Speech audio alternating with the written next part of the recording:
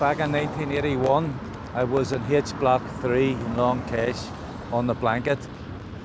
That was the day that Bobby Sands began his hunger strike.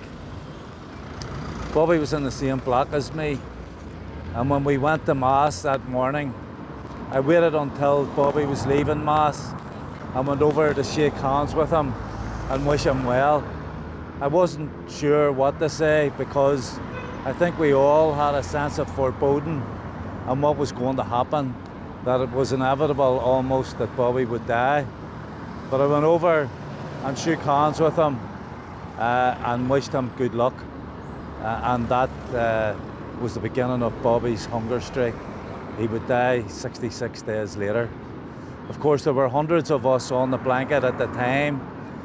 We had come through the first hunger strike at the end of 1980.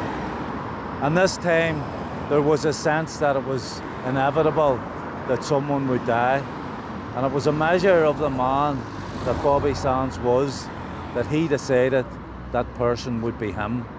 And he put himself out front on the hunger strike to be joined at intervals by other men.